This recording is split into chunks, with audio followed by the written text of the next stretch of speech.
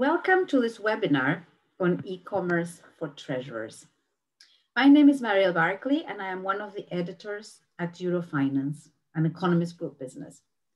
This webinar is part of the award-winning Global Treasury Leaders Program, which is sponsored by Deutsche Bank. The program aims to share insights and to connect treasurers around the world with expertly curated activities throughout the year.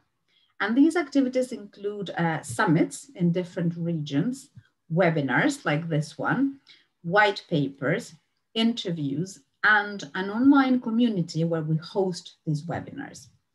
The community is only open to corporates, which allows for candid conversations and exchanges with treasurers from all over the world in a safe and secure space. I'm going to send you the link to join via the chat in a minute. Feel free to connect.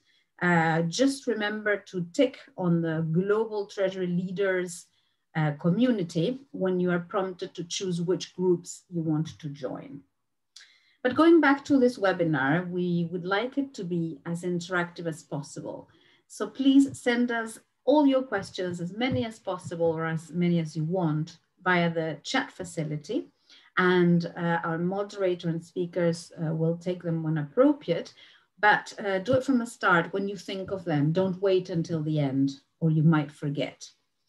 So without further ado, let me please introduce our distinguished chair, Sulabh Agarwal from Accenture. He's a managing director at Accenture and an expert in the field of payments. He's the global head of payments at Accenture. And Sulabh in turn will introduce our speakers. So Sulabh, over to you. Thank you, Mario. Good afternoon, everyone. E-commerce is changing, we all know, right? Pre-pandemic, over the 5 years, the digital commerce volume had doubled.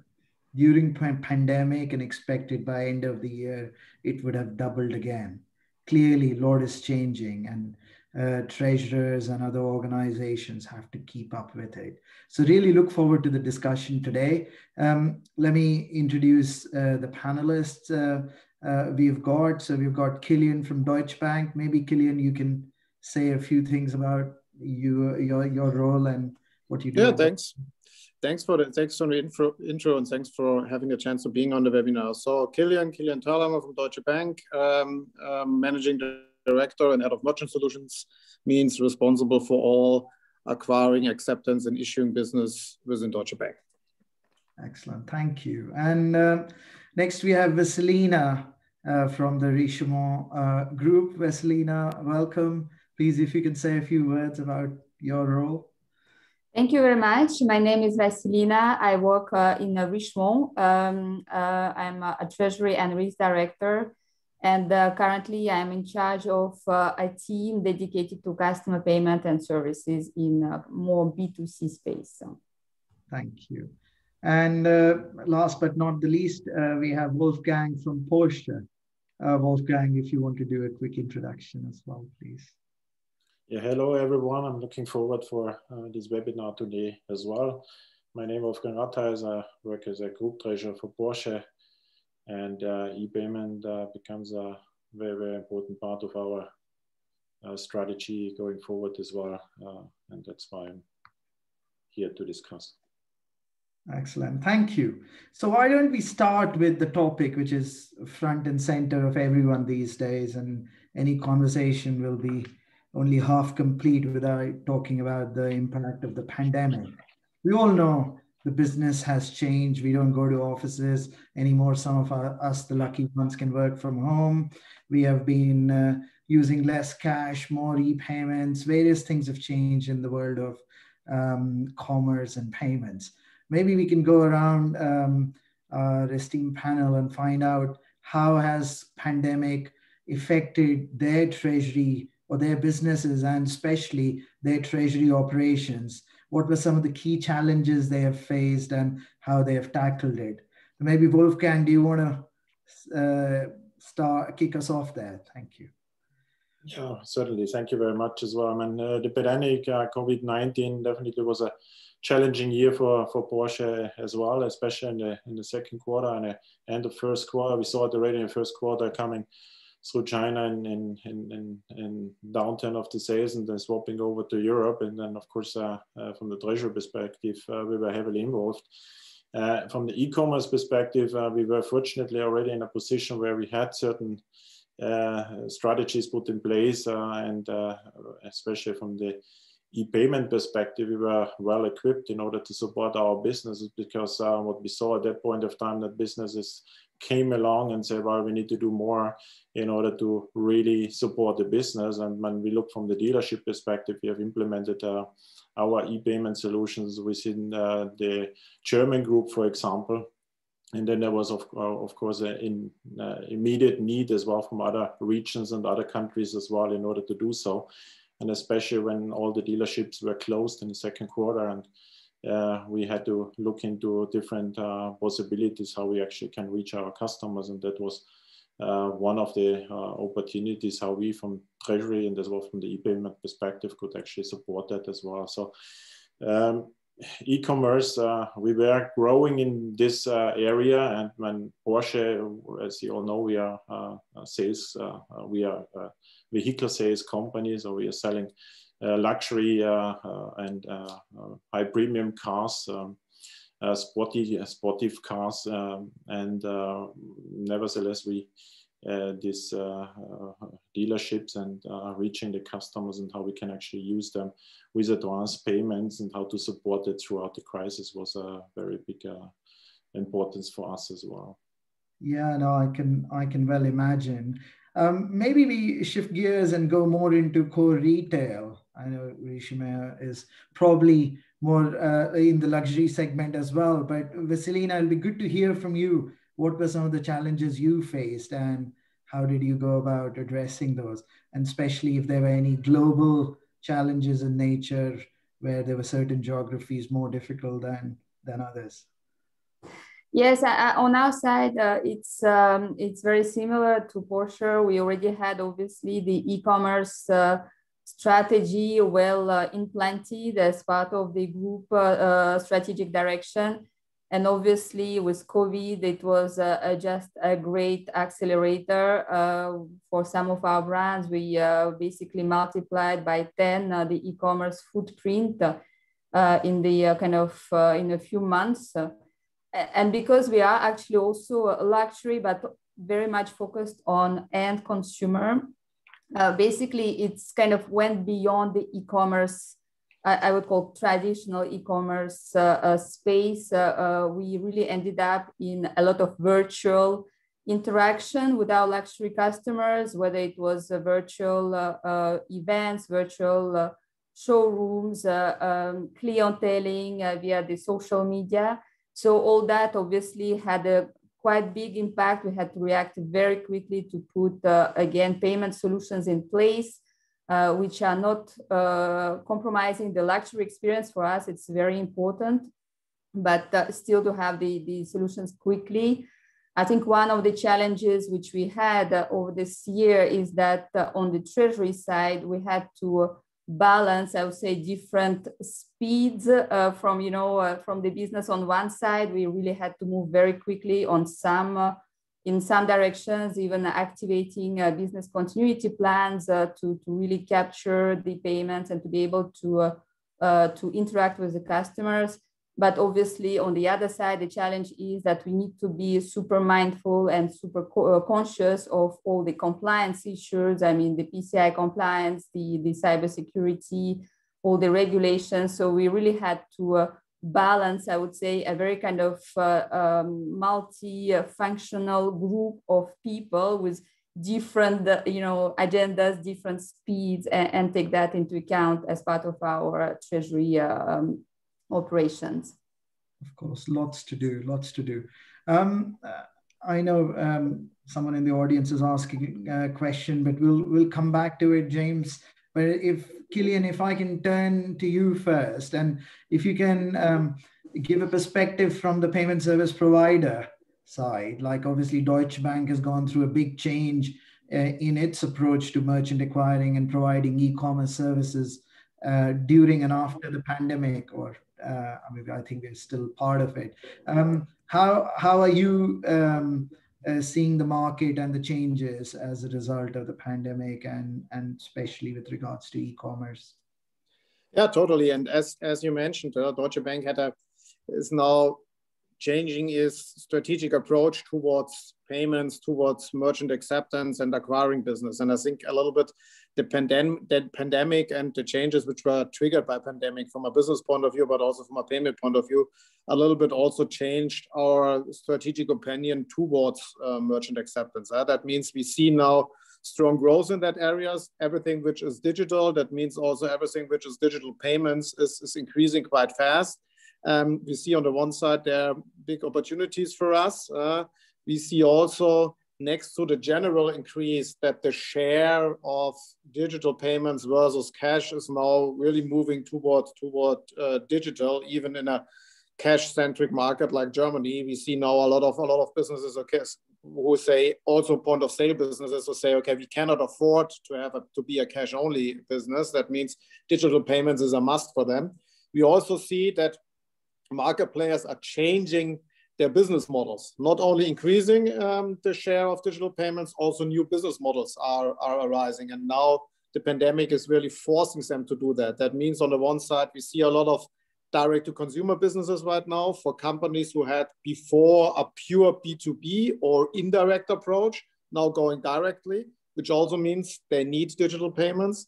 We see a lot of platform marketplace-like approaches, which is part of the digital strategy from a lot of our customers. And this is what we want to support, where we think, okay, this is the way, or this is now the time where we need to help them in this digital transformation, where we also see, okay, it's not only treasury services we need to provide there, it's the combination of treasury and acceptance businesses. This is where we see the added value from Deutsche Bank.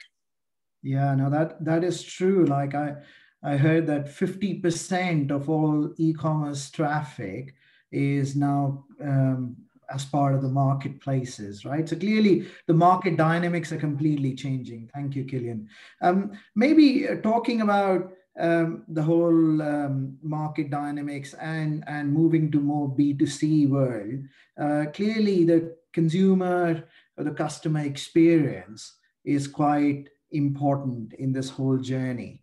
And we always had the likes of Uber over the last few days, or even Amazon One Click, where the experience was fairly frictionless. And a lot of the other organizations were looking to move in that direction to see how from a customer experience perspective, the focus is less on payment methods themselves, but more on how you create a completely frictionless experience. It'd be good to understand how you are tackling this challenge in the e-commerce world, as to how you're going about thinking about frictionless payments. Maybe Vasilina, you can kick us off there in terms of how Richemont is doing that. Yes, I think clearly the consumers now really expect a frictionless experience, as you said. And I think the payment has evolved from kind of being perceived as a necessary step to process a transaction towards more kind of a way to engage with the consumer. I think also what we see clearly is the trend, which is much beyond a payment. It's really about financial services, offering flexible payment options. And basically, it's really about an ecosystem in which payment became an integral part of that customer experience.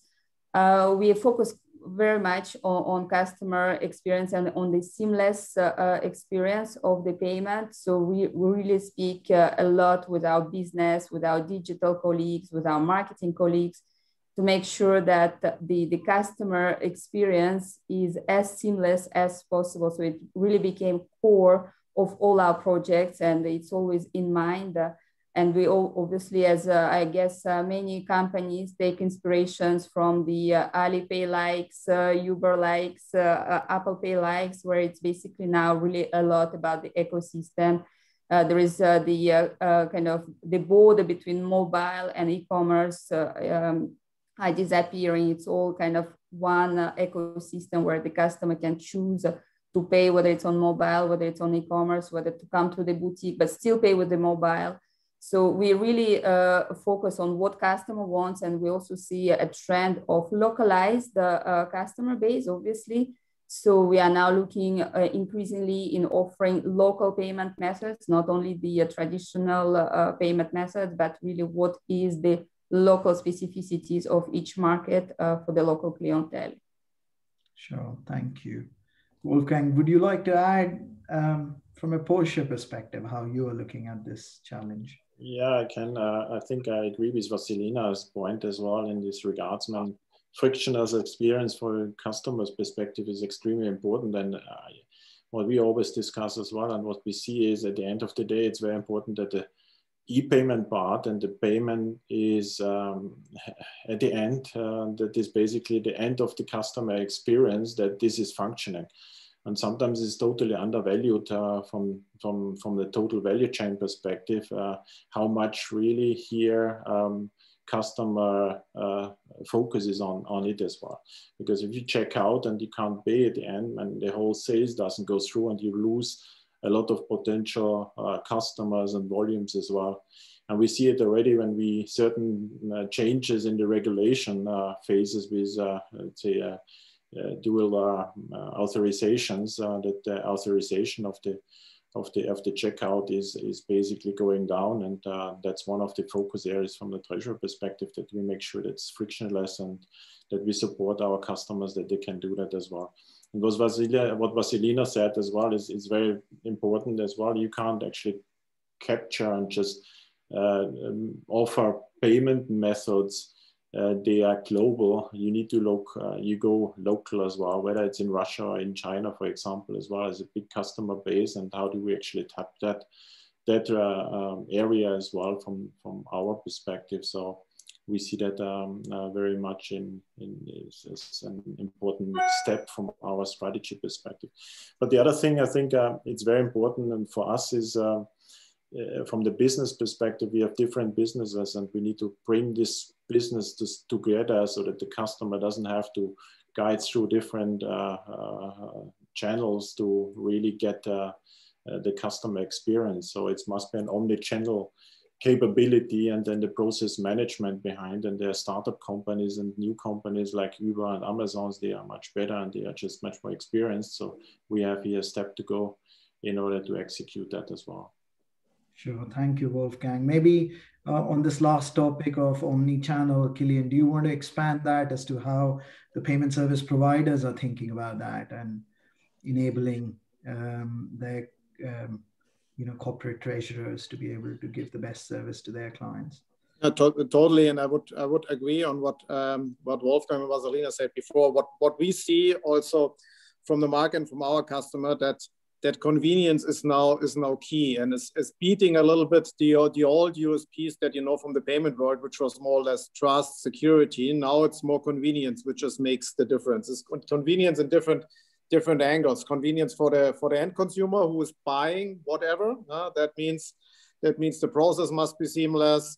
The payment method mix must be wisely chosen. On the one side, global versus local payment methods, but on the other side, not 20 payment methods, maybe 3 or 4 are enough. So because that is also not convenient if you need to choose between 20 payment methods. That's nobody wants to do that. And also having the same effect not only in the buying process or purchasing process, also with back-end processes, the refund processes, the chargeback processes, same situation there. And not only for the end consumers, also for the treasurers. You have the same situation there. For treasurers, convenience is also key. For them, it must be easy to bring payments and treasury services together.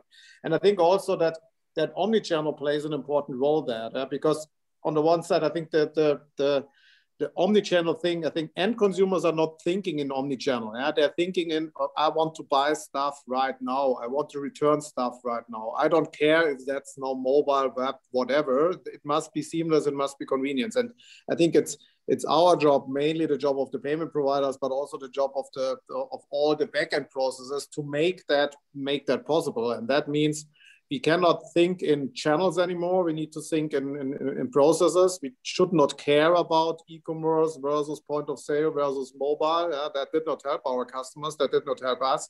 And I think this is a trend that we see right now. Of course. Thank you, Kilian. I mean, just if I stay with you, Kilian, I think something you said at the beginning is where you see the rest of the treasury services provided, like the cash management, the other treasury services that you provide to the treasurer, and the merchant acquiring services for supporting e-commerce. There's lots of synergies you see and how these things are coming together. Do you want to elaborate a bit more as to how you see the synergies between those two services and how you see the treasurers taking advantage of the changing landscape? What I think, and what also our thesis and our assumption from Deutsche Bank side is that in the past, the merchant acquiring business and the treasury business was more or less siloed business. So you see it, they existing next to each other, and there is an interface, which is normally the payment and settlement piece where the acquirers are sending money to the treasurers, but it's more or less not an integrated process. And I think if you put this stuff together and make this as convenient as possible, I think there's a lot of things for both sides to make the process better, which is at the end better for the end consumers. That means instant settlement processes, instant reconciliation, no challenges on the FX side and things like that, making that more and more smoother, also helping treasurers to deal because in the reality, the treasurer is not dealing with one acquirer, so they are dealing with tons of players in that market. So as we mentioned, local payment methods are important. Yes, they are important, but that means sometimes new partners, new settlement processes, new reports, new reconciliation, and things like that. And I think in that area, if you really look at end to end and not just okay, that's the acceptance piece and that's the treasurer piece, I think this is the value which will now comes up and will now bring in the overall process a lot of chances for everybody, and at the end more business, because the opportunities for both sides are big there. So it's not that e-commerce is just one process, and it's more or less the smaller one. It's now become the more relevant one, and that means also the processes are much more important, even in the back end. Yeah, no, that's interesting. So Vasilina, just picking up on that point and expanding further into operations and the new technologies and the tens of service providers which are there as well, and everyone talking about cloud and cloud native and others, plus there is these operations which are changing shape for you as e-commerce is picking up. Treasury operations is obviously needs to be streamlined. How are you managing this whole capability challenge? Yeah, so it's true that all these big shifts have a major impact on treasury and finance in general, I would say. So what we are trying to do is we are trying to really look at the end-to-end value chain of the payments. So we are not only looking at the kind of checkout and front-end customer-facing aspects, which are obviously very important, but we also look at the back office, at the processes behind, which are there to support the business, to enable the business. And we actually, for me, one of the key elements is really to go and to automate as much as possible these processes, to digitize these processes. So I think there are very interesting solutions now in the market which allow that, with the either RPA or machine learning, smart technologies which really help us to kind of invest in this foundation, which is smart, technology-based, modern, and which basically enable the growth in a kind of scalable and but speedy way as well. So on our side, it's really important to look at two angles. And in the middle, we are also looking at the whole risk management. I mean, we spoke about fraud management. Fraud management, you can look at it in two ways. You can look at it from the customer perspective. You don't want to upset your customers because your tools are not very good, and you basically decline transactions of genuine customers. It really impacts very badly the customer experience.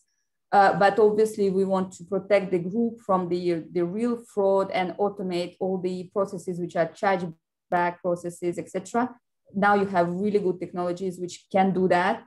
And so we are looking at that perspective as well. So we really take the end-to-end view of kind of from innovation, experience, compliance, risk management, back office, and data analytics. I think that's one element which is very important in all that, because all these new solutions and services generate so much data. And I think it's really important to leverage this data. Yeah, and maybe on the point of data, maybe Wolfgang, you want to expand on how you're looking at end-to-end data. I think it's a very, very interesting discussion in these regards, and that's why a couple of years back we already, from the treasurer's perspective, we approach and say e-payment is part of treasury, and we need to drive this throughout the organization, because at the end of the day, a few years back, everybody was saying, okay, well, we are doing e-commerce, we need to approach our customer, and the payment solutions are becoming very decentralized. So that's one of the reasons why we put it under the head of treasury. And it was actually pretty unique, let's say 3-4 years ago, when I talked to other corporate treasurers. They say, well, e-payment is not part of our responsibilities, well, as somewhere else in the organization, or they didn't even think about it. And it's really going back to, first of all, streamlining, making sure that the data model is in place as well. And when you can start thinking on what Vasilina also mentioned as well, to say, okay, what is the total value chain? And I think it's very, very important end-to-end to our process to be implemented. But we started from the e-payment perspective and trying to go backwards as well, and help them, the finance organization in total, in order to implement that. But for us, it was important to see how can we actually, from the payment perspective, really have a data model in place as well, and how can we actually drive, and what can we do with this data as well, giving back into the organization, especially to the sales organization, or even to marketing as well. And this is actually what's really currently going to change a lot. Yeah, and we have a lot of new data sources, and these data sources are, as long as you don't have a data model in place, is it very, very hard to really get the right solutions, or the right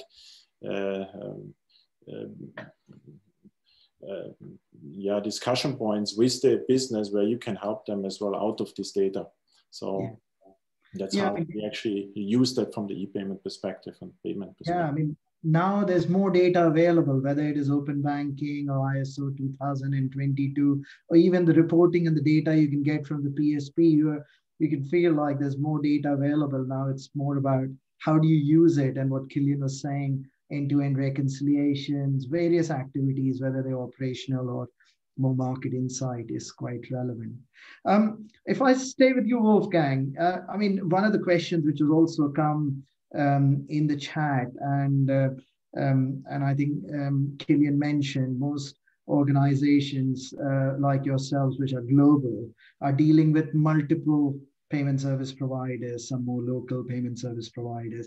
How are you thinking about the governance of these multiple providers? Some of them, which traditionally used to be just banks, they were more easier, or there was an established process to govern, and now there are lots of fintech, some small, some large. How are you managing this whole vendor management or governance across the landscape? Yeah, and it's getting more complicated, right? In the past, treasurers were more related to finance organization, to banks, related as well for credit perspective, to make sure that you have, from the corporate perspective, enough credit in place. But now we're dealing with fintechs, and you need to be very careful and as well thoughtful as well on what kind of fintechs can support you. And from the vendor management perspective, are they having the right technology in place? Are they still out there in a couple of years, or do you need to think what's going to happen with this technology? And we were very lucky, and as well, we chose very wisely as well. One of our vendors on the e-payment side, we were very happy, and they cover very well the globe. besides China. China is a bit a different sector. In our case, as we are growing on the e-commerce part, we started with one PSP, and for China, we are having a bit of different strategy as well. But of course, the more we grow our business, we need to think about whether we need to have a portfolio in place of vendors, or can we actually just stick to our current strategy. But it's getting more complex, but we are very happy with the vendors we chose. Sure. Vasilina, do you want to give a perspective from a Richemont side? Yes, I think it's actually, I fully agree with Wolfgang, what Wolfgang said. I mean, it's becoming more complex, that's for sure. I mean, historically, our main counterparts were kind of banks. And now, you know, when you sometimes you speak to some companies, you are not even sure who are they, you know, is it a technology company? Is it a marketing company? You know, they're basically sitting quite a lot on financial services, because I think financial services offered to consumers, they became kind of almost a baseline where a lot of new players are popping up in that space. And, you know, it's not very easy to actually say it's a financial service provider sometimes. So it's something which we are also working. So in our terms, in our strategy for the partnerships, we went from very fragmented patchwork landscape. We really reviewed our partnerships, and we did a lot of work to harmonize. We now have leading edge major players, but we also see this new fintechs coming very interesting, but we also need to be mindful about as Wolfgang said, you know, how many out of them will remain in the market in 3 years even, you know, we are not even talking about 5 years. So we need to also have our treasury hat and really do the due diligence on this on the suppliers, knowing that sometimes, you know, they are not even reaching to us because now they're technology companies, you know, they may come to marketing people, they may come to digital people. And it's something which is, I would say, work in progress on our side. We are trying to put some lightweight governance, if I can call it like this. We don't want to put really rigid rules, but we really want to say, okay, we don't want to create unnecessary precedents, for example, you know, for suppliers, sometimes it's easy, you know, to divide and conquer. We try to explain that, you know, that we want to really build strong partnerships in the long term, but it's, I would say it's still work in progress on our side. Yeah, no, thank you. Everyone, one thing to add on here, I mean, over years, we now developed really the e-payment side. My team developed here a really strong partnership as well within the corporation and the group. And they know for e-payments, they come to Treasury in order to get the support. Sure. That's really clear. And Kilian, from your perspective, how do you make it easy for the treasurers to govern? Like, have you got some thoughts on it? Yeah, I think to make it easy, it's on the one side, I think it's a mindset thing to be open towards the treasurer, to be clear what you can deliver as a payment service provider, what you cannot deliver. So that's because nobody's able to do everything, especially when you talk about global approaches and really, really international games. It's always be open to be smart on that side from two sides. On the one side, to say, okay, this is what can delivered and this is what cannot be delivered. That means also for the treasurer that a smart mixture of partners and suppliers is key. Not to be defragmented, but also not to have all eggs in one basket, because nobody knows what happens in the future, and a partner which is good right now could be not good in 2-3 years. So this is always the point. And what does it mean? On the one side, open from the business model point of view, open from the technology point of view, because you don't know what parts of the chain you need to cover. Could only be the treasury side, could only be the acceptance side, could be a combination, could be a specific payment method, or even specific features. For example, foreign exchange handling. So that is a specific feature in the value chain, but sometimes this is key, and sometimes you can enter that and say, okay, I handle this piece of the chain, no matter who the acquirer is, no matter who the treasurer works in this process and things like that. And this openness is needed to to gain the most value out of it. I did not believe in black box approaches to say, okay, this is the payment black box, you can take it or you cannot take it, and that's it. I think that is something from the past.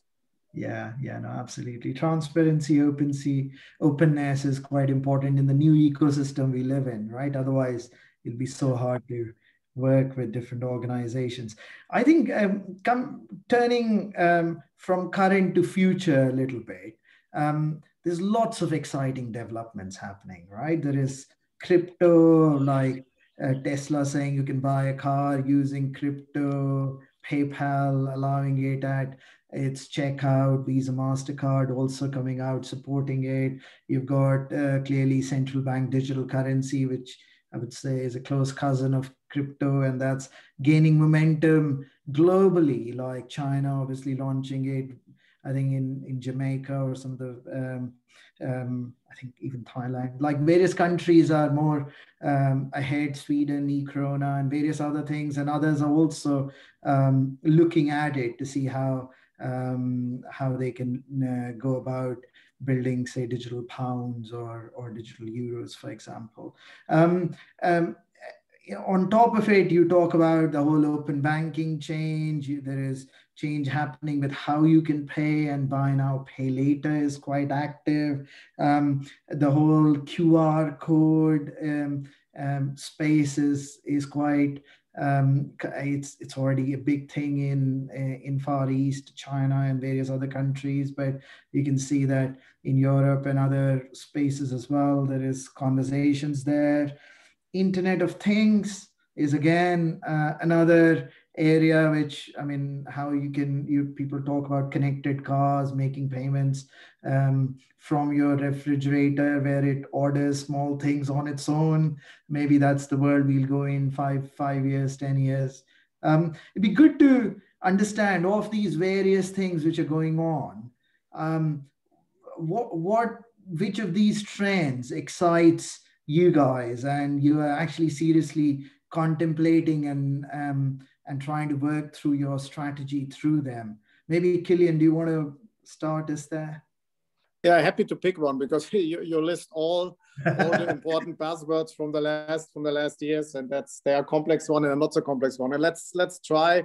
Also, I will try to start with the crypto side. And you mentioned a lot of players who are working now with cryptos, and I think it's important to have in mind what is always the trigger of using these crypto-like things. Yeah? So if you're mentioning Tesla, for example, I think for Tesla it's marketing. Yeah? It's just a marketing piece to use that. It's fitting to their target group.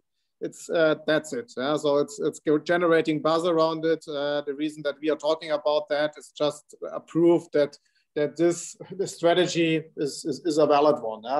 You have companies like PayPal who are using Bitcoin more or less to be cheaper on the handling side of cash. It's just cheaper for them. It's not so they're now evaluating that a little bit and bringing it to the checkout process. But at the end, it's not, the reason is not paying with crypto. The reason is more that storing value in crypto is better than storing value in dollars or euros or pounds or whatever. I think that's their trigger. And then you have what you're mentioning on the CBDC side, so that governments are playing around with, okay, what can I do with that? Where is the value? Which role should I play here? So that's really a lot of R&D going on in that.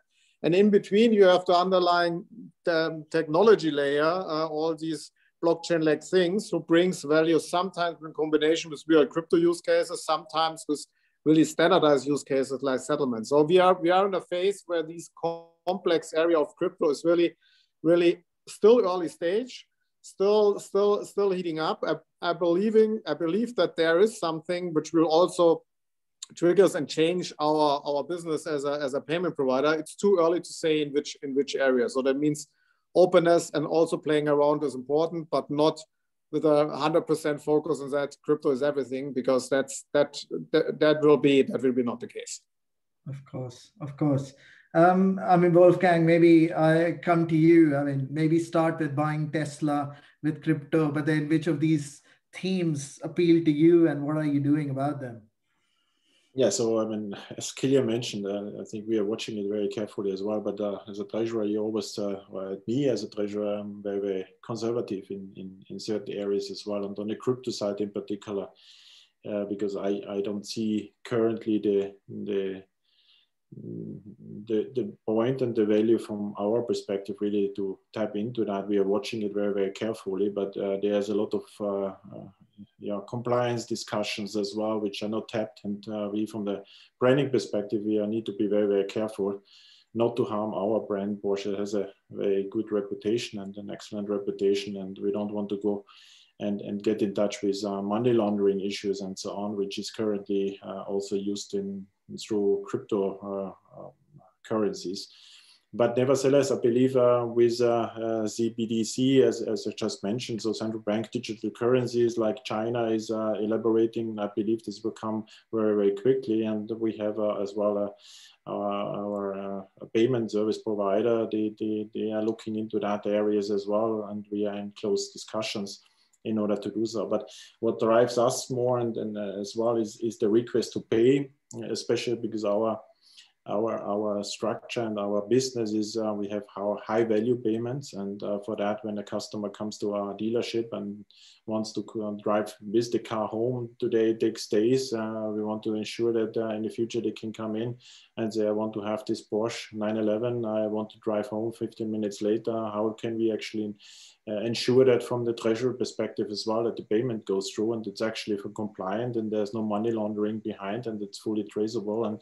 And for that, request to pay, instant payment basically is really something we are looking forward and into that as well. If I would pick one, which is more a current issue, because how do you actually make sure that the information from the customer desk or from the sales desk goes really back into our back office and back office structure as well, so that we have this information seamlessly traveling through our processes.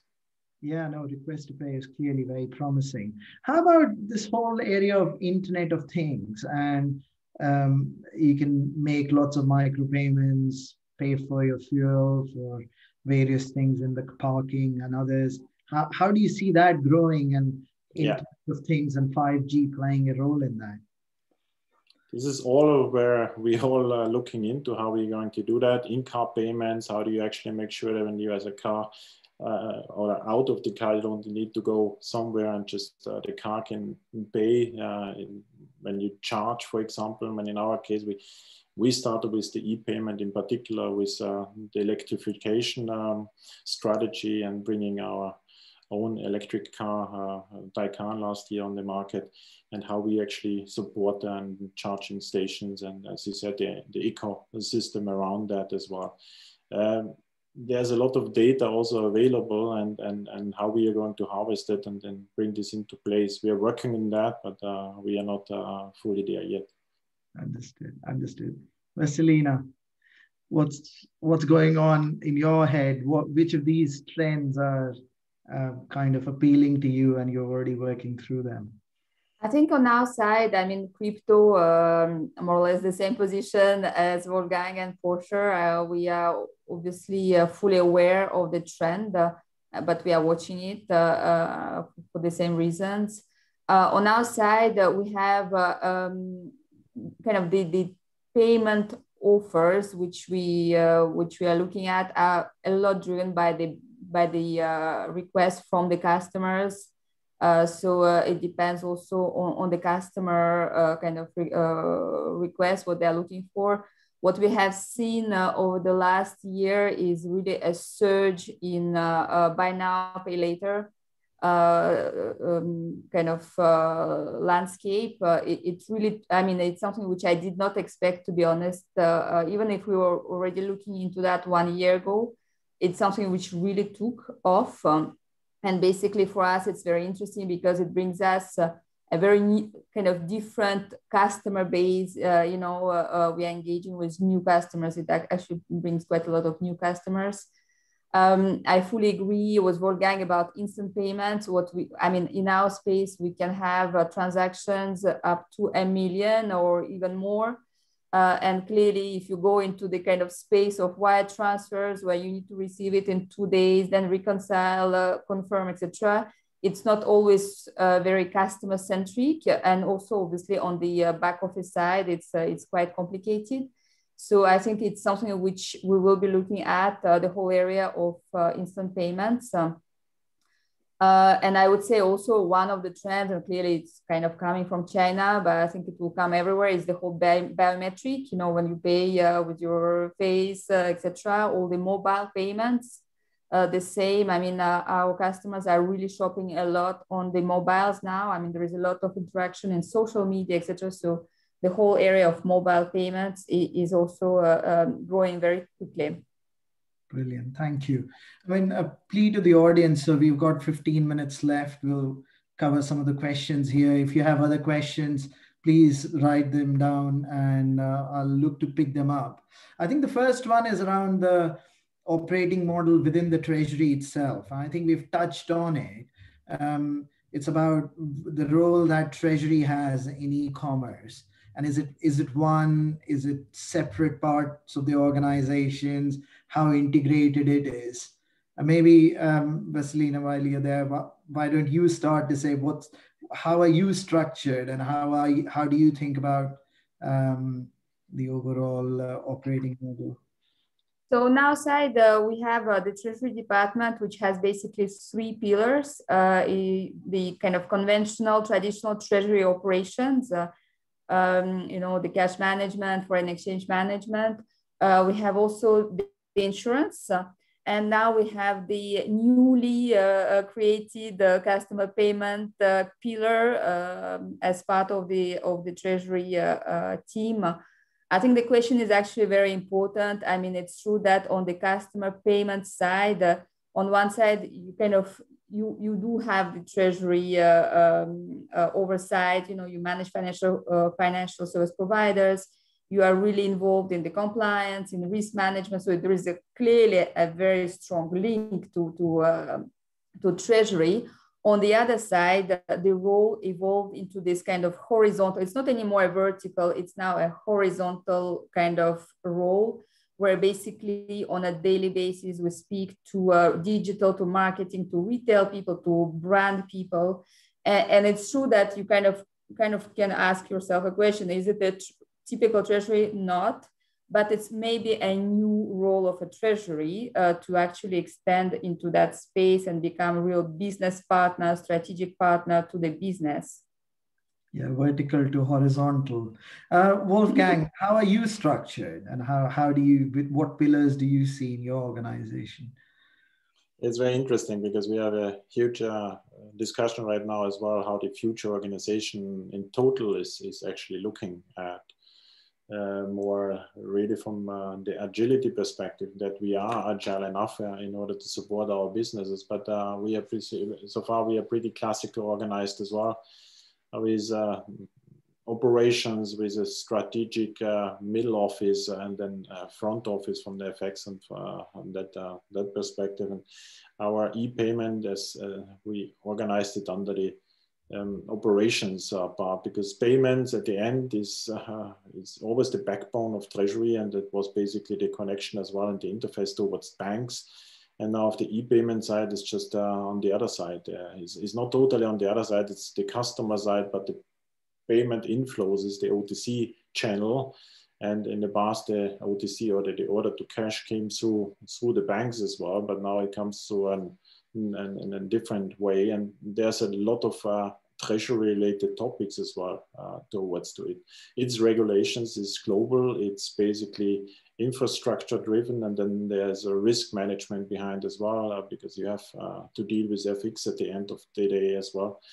And so that's why we positioned it basically in our operations in order to make sure that from that angle we have covered it well. But what Vasilina as well mentioned is we are very much interlinked and working very, very closely together with, because it's OTC, it's order to cash, with our sales department, and have really here very, very strong linkages, which normal treasury is much more strategic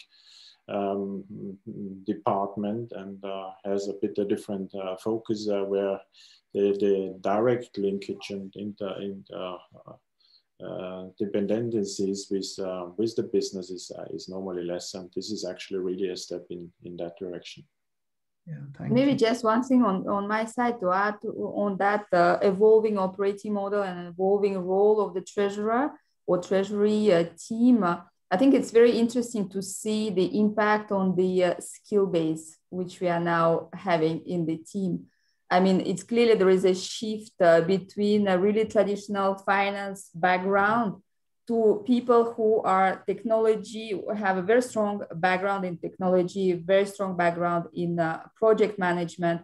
You know, they're obviously super finance literate, you know, they really understand the modeling, but it's not only about finance anymore. And I think it's really interesting to see this new blend of the skill base, which we actually have now, and it's a very interesting evolution to see as part of the treasury function.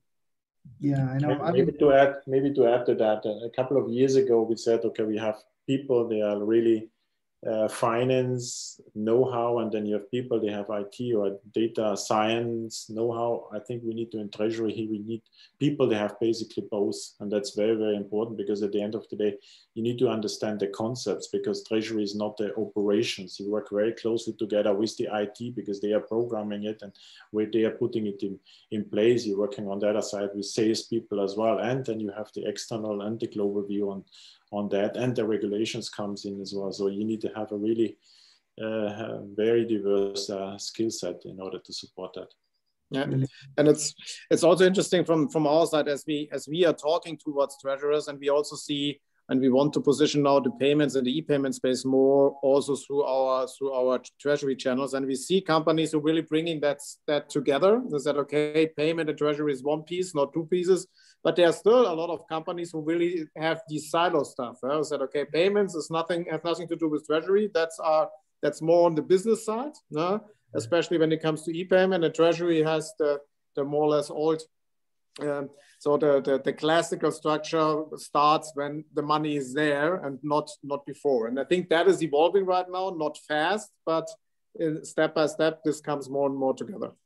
Yeah, no, I agree. I mean, even in Accenture, we've taken payments out from just financial services to make it a cross-industry payments practice. So you can see everyone is evolving because the whole payments market is changing. I think there's a couple of questions on controls, and actually the last question which has come in has brought together control and agility. I probably be good to get your thoughts. How have you balance the need for control and agility? So as many new players do not seem to have traditional controls we consider as basic with traditional banks.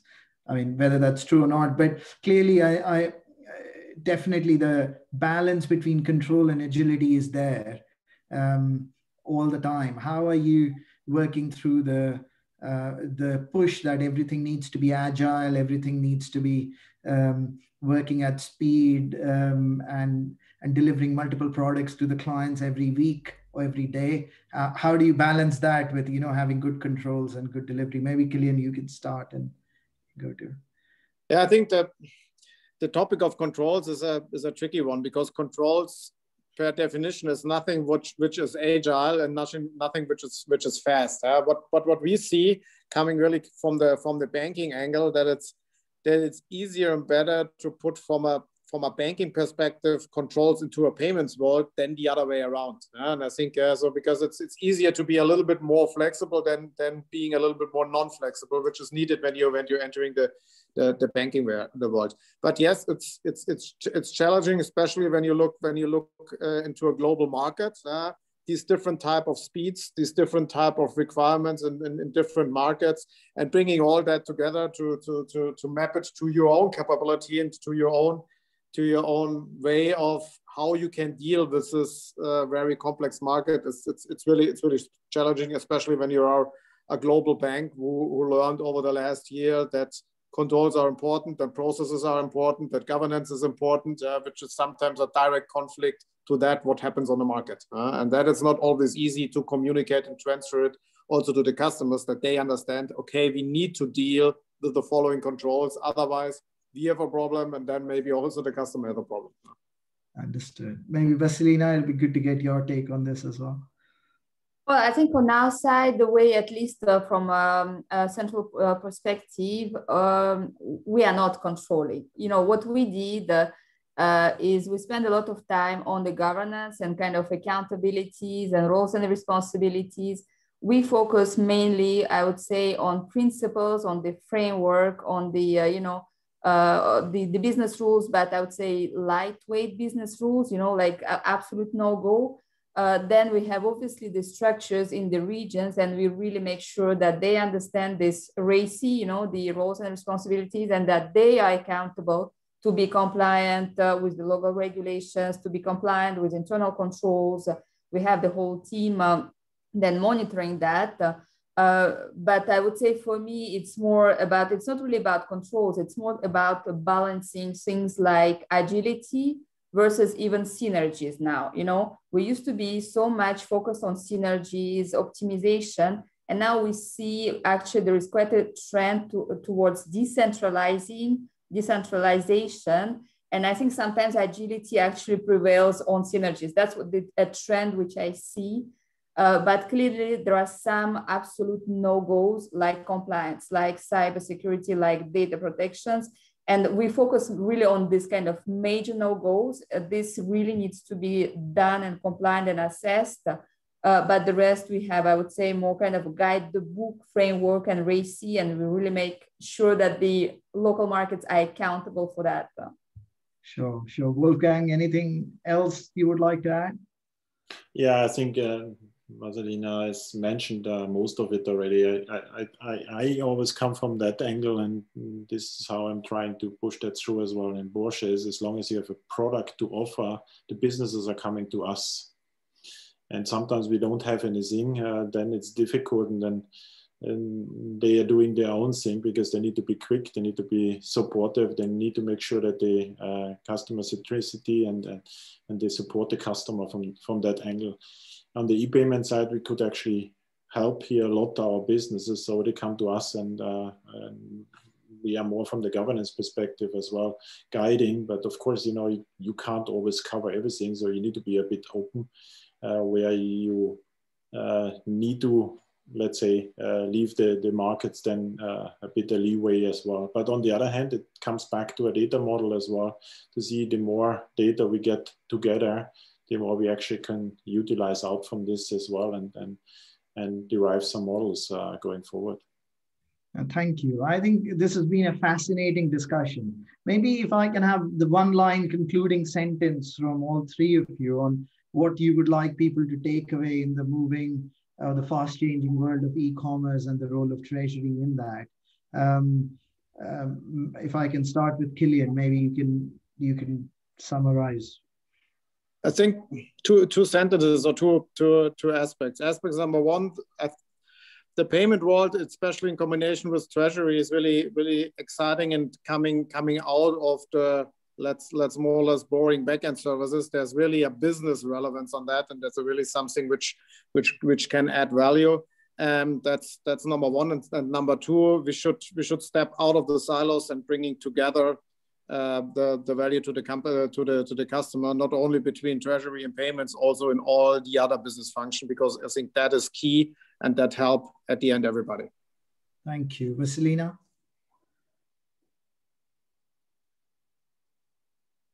Right. On my side, I think obviously there are a lot of lessons, but if I can pick one, it's, I would say, really this, we obviously have to invest in new capabilities for sure, in new solutions which shall enable the business.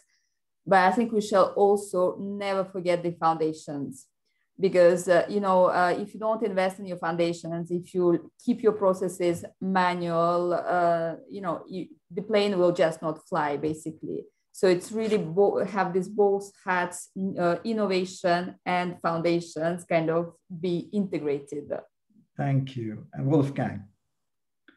Yeah, I mentioned it a couple of years back. I think from the treasury perspective, I think it's really important that you get your head around and understand what does it mean as well from the business perspective, how is your business model going to change, and is e-payment in particular supporting the business in the future? And that will be, because we are getting there. We saw this through COVID, how the push came forward, and the next 10 years will be super exciting. And e-payment is an absolute growing and fantastic market with a lot of new technologies coming in. So we need to get into that and really learn along the curve.